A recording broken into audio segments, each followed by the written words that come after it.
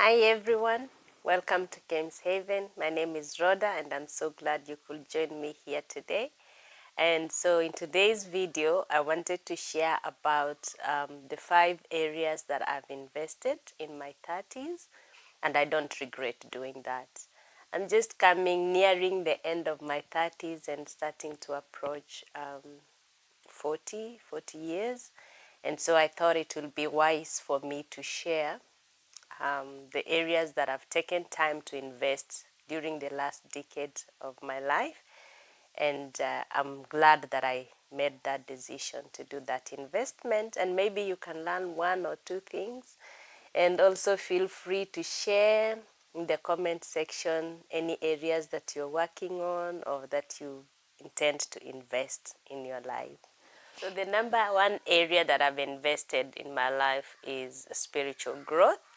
I have created time to read the Word of God, to pray, to fast, to give, and to be able to develop a relationship with my Lord and my Master. It's very important. As you get older, you get to realize that your walk with the Lord and your relationship with the Lord is far much more than just what meets the eye, than just going for a Sunday service or erratically reading the Bible here and there, but rather a relationship that you need to develop, be intimate with it, and learn on the journey.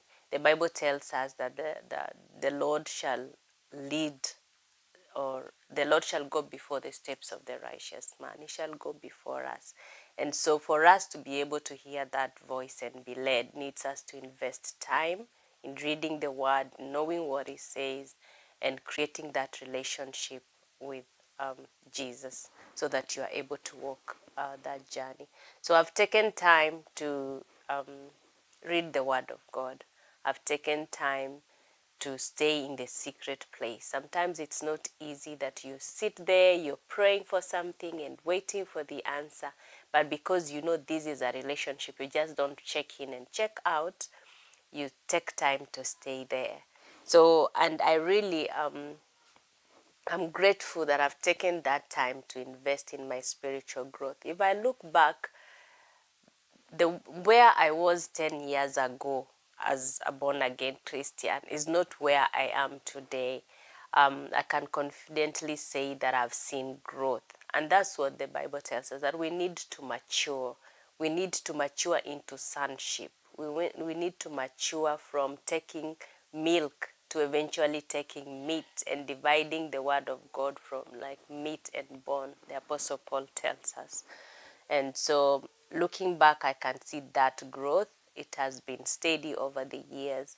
And as the Lord enables me, I'm able to touch lives here and there and mentor only because I've taken time to grow spiritually. The second area that I have been investing in my life is career growth. You know, when I started out in my career, I didn't even know where I will end up. But over the years, I've learned to identify my strength, my gifts, my talents, and use them in the workplace. And now I can confidently say, I can do that task or I cannot do it. I can also confidently say that I want to specialize or be an expert in one area and not the other. Why? Because I have invested time, effort, and opened up my mind to learn through experience, through furthering my studies to know what I really want to do with my career.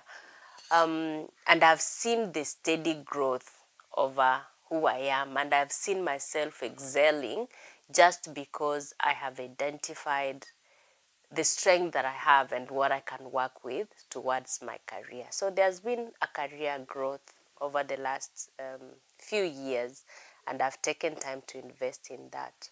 It does not necessarily mean that a career growth in terms of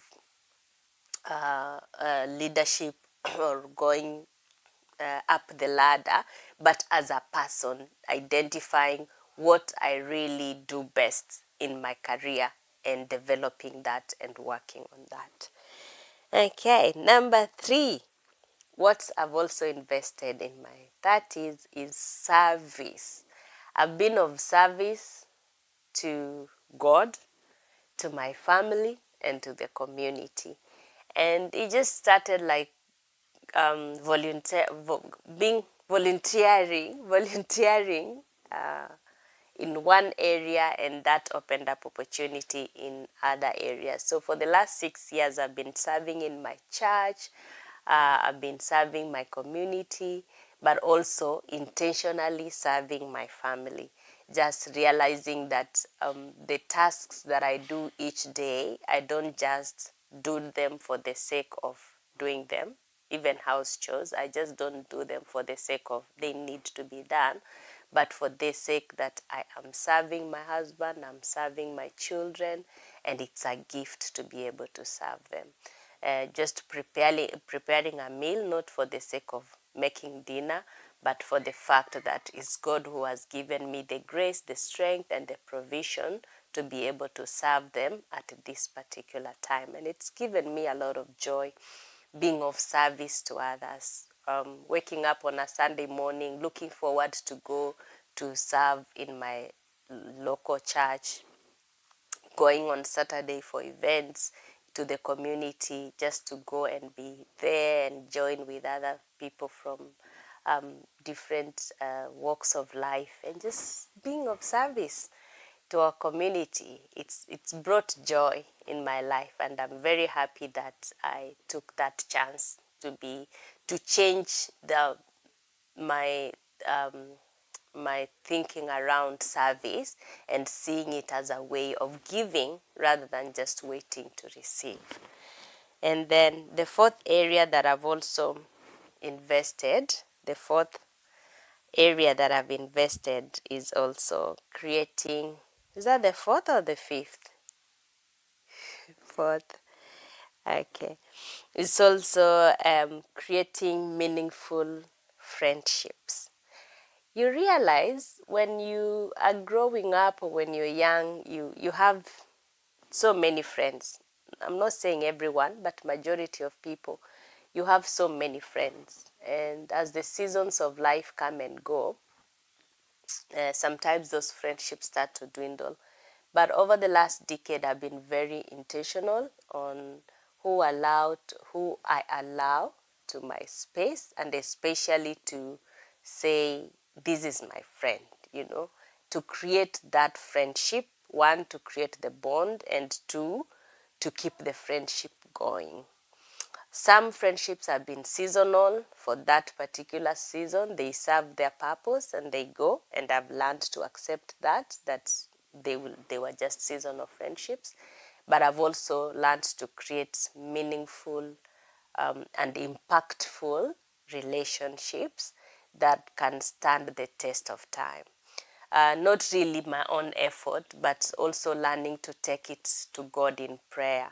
There's nothing we can sustain as human beings. Unless the Lord builds the house, we build in vain.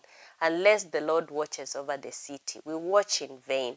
So not really my own effort, but taking it to prayer and praying over this relationship and trusting the leading of the Lord over this relationship. So I have learned to take time, to create time, not take time, to create time from my busy schedule and be able to check on my friends and pray for them, pray with them, visit them. So I've also taken that time to be able to invest in those relationships. And as I can really testify that they are bearing fruits, not only for me as a person, but also for the next generation that we are raising, the children. You see that the children are starting to interact with their children and also getting to learn from one another in different areas of our life. And then finally, the last one, I have invested in my health, though that is still a work in progress. But I can say for sure I have improved.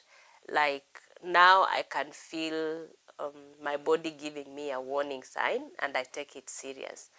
When you're young, in your 20s, I used to neglect a lot of things. I have headache, I don't bother checking it up.